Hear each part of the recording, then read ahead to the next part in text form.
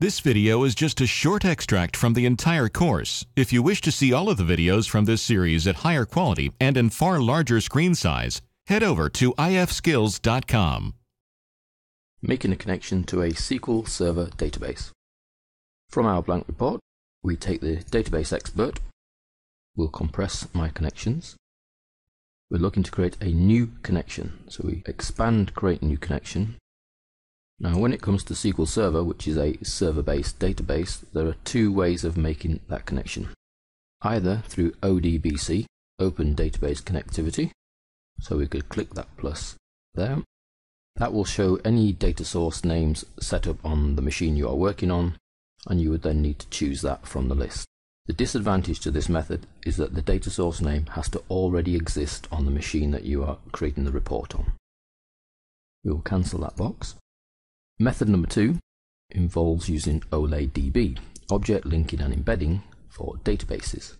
We click the plus next to the OLADB box.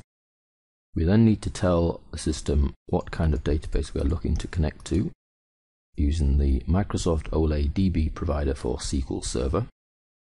Then next, the server name needs either typing in this top box, or if you have browse capability, by clicking the little drop down, it should find the server that we are interested in. For the purposes of training, we will connect to home PC/data2005. I then need to type the user ID and the password.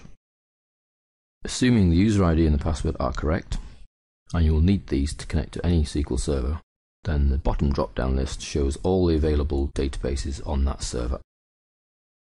And we could connect to Mantombo. Next gives a summary screen. Finish makes the connection. And we can see the database expands out into the DBO owner, into tables, views, and stored procedures.